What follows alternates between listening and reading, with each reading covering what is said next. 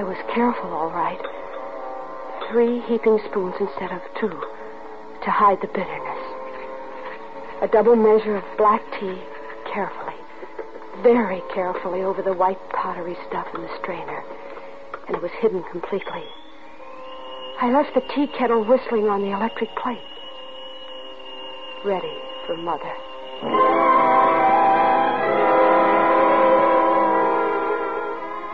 I didn't see Mother again. I left the apartment, half running all the way downtown to the studio in the rain. Erwin was crabbing as soon as I walked in. Oh, good morning, Duchess. All right, hop into your sunsuit now and make it snappy. And make up for black and white. What's the excuse today? Have to go to a funeral or something? I did it, he said, silently, and got through a series of poses. My mind had gone blank, and I struggled to keep that way, numb. All I knew was I mustn't let myself remember. Keep busy and blank. And that's the way it was when you came in and asked me questions. You spun that ugly little tea strainer till my eyes ached watching it. And you tore the protective blanket from over my head. You released my memories, but I told you nothing of the scenes you conjured up in my mind. I told you nothing. But still you knew that I lied when I agreed that my mother must have killed herself.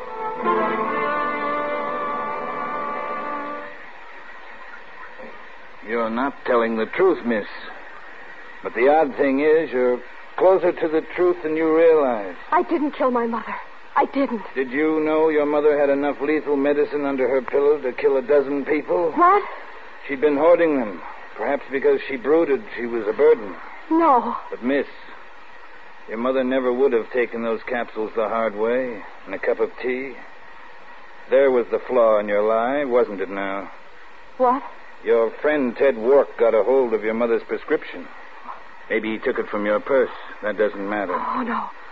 No. I'm afraid I must place you under arrest, Miss Dunn. But I didn't kill my mother.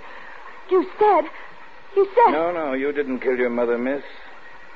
Your mother had a caller this morning after you left. He brought her flowers and some more medicine. Oh, no. Not Ted.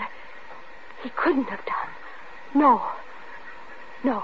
you lie. So your mother never had a chance to use the overdose she had hidden? No, you lie. And your mother's caller never had the chance to feed her the poison he brought with him either. Because as soon as he arrived, he made the mistake of accepting your mother's hospitality. He drank a special cup of tea. Half of it anyhow. Enough. Your mother is still alive, miss. I'm arresting you for the murder of Ted Wark.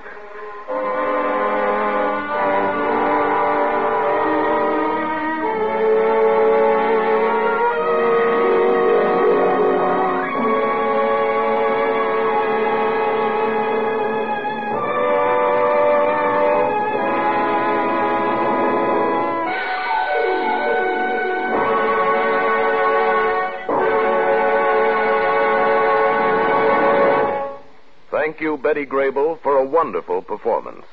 Here again is our star, Miss Betty Grable. I want to thank Tony Leader and his wonderful cast of actors for helping me to make my first Suspense visit so pleasant.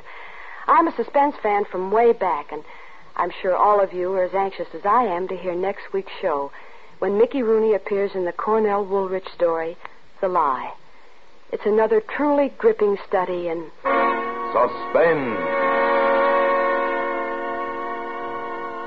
Betty Grable appeared through the courtesy of 20th Century Fox Film Corporation and will soon be seen in the Technicolor picture The Beautiful Blonde from Bashful Bend. Tonight's suspense play was written by John T. Copeland, with music composed by Lucien Moraweck and conducted by Lud Gluskin. The entire production was under the direction of Anton M. Leader.